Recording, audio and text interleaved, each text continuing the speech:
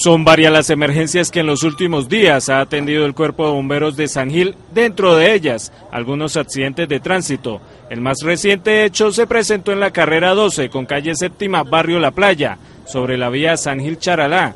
Allí una mujer de 35 años de edad, natural de Hong Kong, al parecer fue arrollada por una motocicleta. Según informaron algunos testigos y el mismo conductor de la moto, él se movilizaba en sentidos Charalá-San Gil.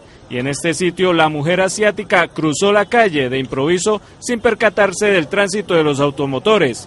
El motociclista no logró evadirla, golpeándola y cayendo al piso.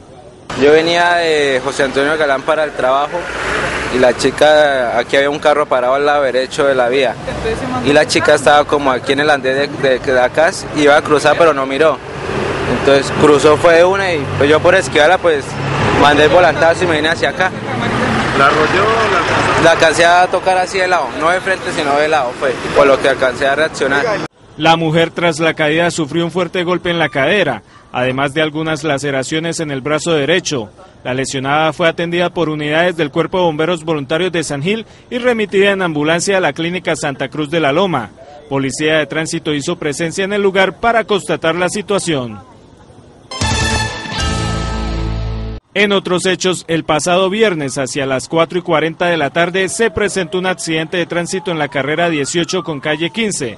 Allí una moto Yamaha Bigwis de placas HTR 71D, conducida por Brian Cárdenas, de 29 años de edad, fue colisionado por una camioneta de una firma contratista, la cual al parecer omitió una señal de pare ubicada en el lugar.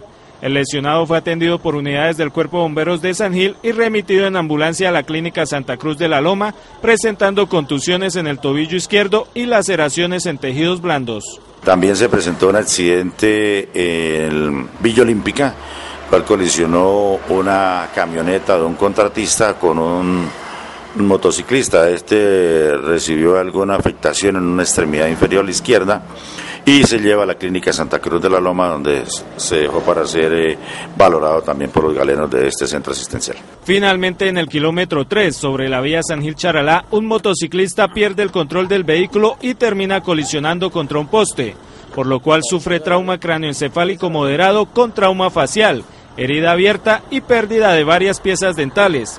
El hombre herido fue identificado como Orlando Báez Benítez, de 26 años de edad, el cual fue atendido por el cuerpo bomberil y trasladado en ambulancia a la clínica Santa Cruz de la Loma para su debida valoración médica.